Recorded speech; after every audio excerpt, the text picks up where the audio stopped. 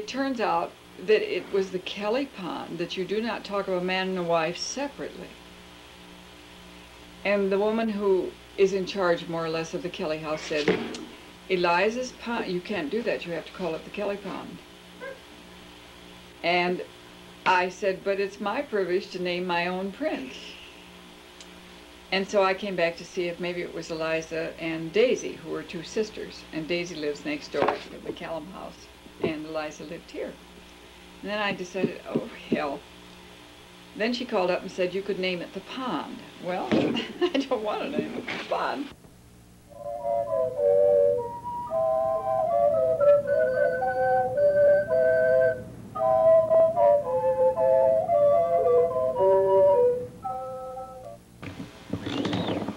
What color are you going to do next? This is going to be low-keyed and foggy, so it probably won't get out of the range, and rather I use dry grass or bright green grass. We've never had bright green grass. Do you notice the hills as you drove up? The lambs are out, everything's happening. We have hardly ever had green grass on those hills until February. This year is an amazingly wet year for those areas.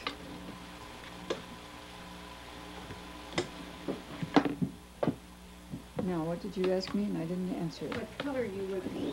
Yeah, I don't know. That's what I suspect. Pretty low key, but it'll be darker. Anne Kendall Foote is a printmaker and teacher. She has explored, helped to develop, and encouraged the use of serigraphy or silkscreen printmaking as an artistic medium since its earliest days.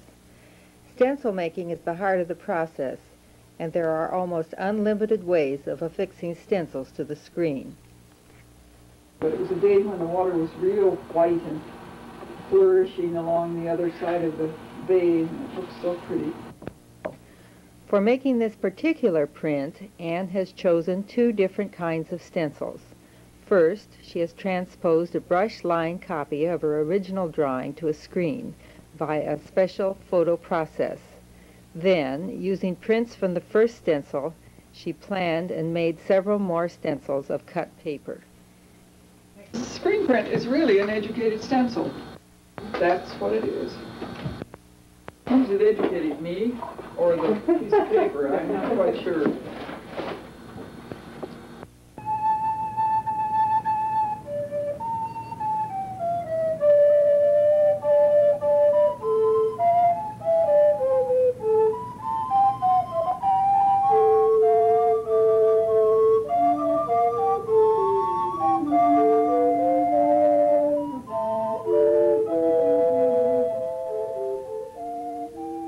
What I do is I start bringing out the background as light, and then I'll keep adding to this until it's dark and comes forward.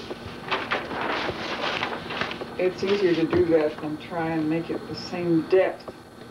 And there's something more subtle about layering colors than there is in just putting on that color that you want when you're finished.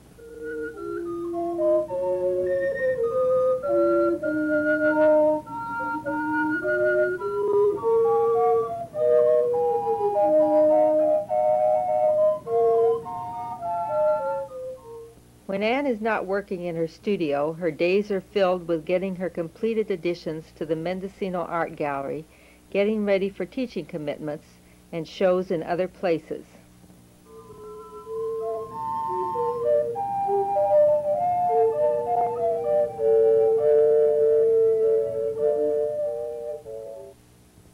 In 1983, President Kennedy of Stanford University made a special request to have a group of her works hanging in his office. Because she enjoys sharing her time and expertise with other artists, Mendocino conservation efforts, and friends, it is sometimes hard to get back to her silkscreens. Anne first explored silkscreen printing at the University of Wisconsin while working as the gallery workshop director at the first student union during its pioneering days. How did you get involved with Norwegian design? We wanted to learn how to silkscreen.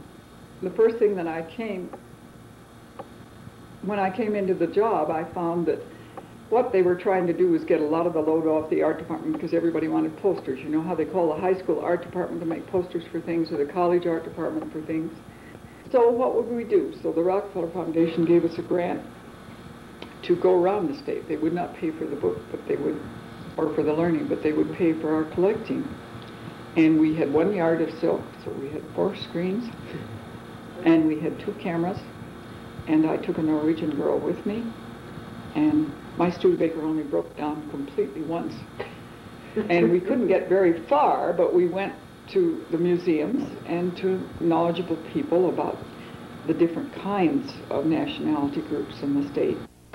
But they were all very nice and hunted for things for us, and we took hundreds of pictures and filed them, wrote all the information on them, and put together my first silkscreen efforts. We learned on 15 pages. I'd seen the French books of design done by screen printing, and this is what we thought we would do, and we learned. Of course, the paint in those days got hard on the top, and you had to strain it.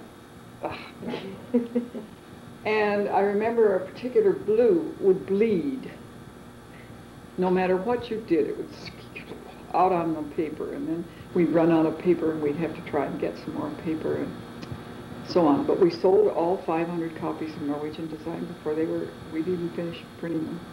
But I can remember the day that Elaine and I put 2 colors on top of each other and came up with a third. I was so excited. They were transparent.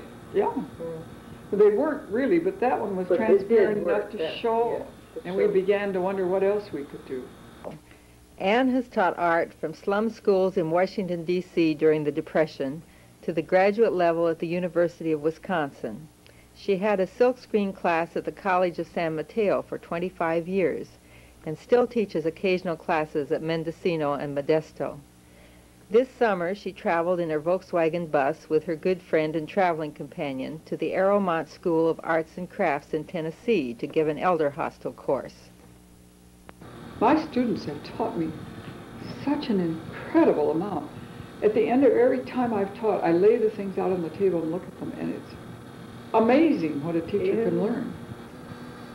But what happens that is good as a learning process has come through just by specific assignments that have produced very unusual ways of developing each individual.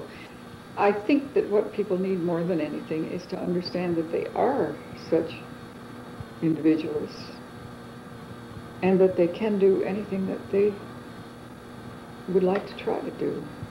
The screen almost does it for them.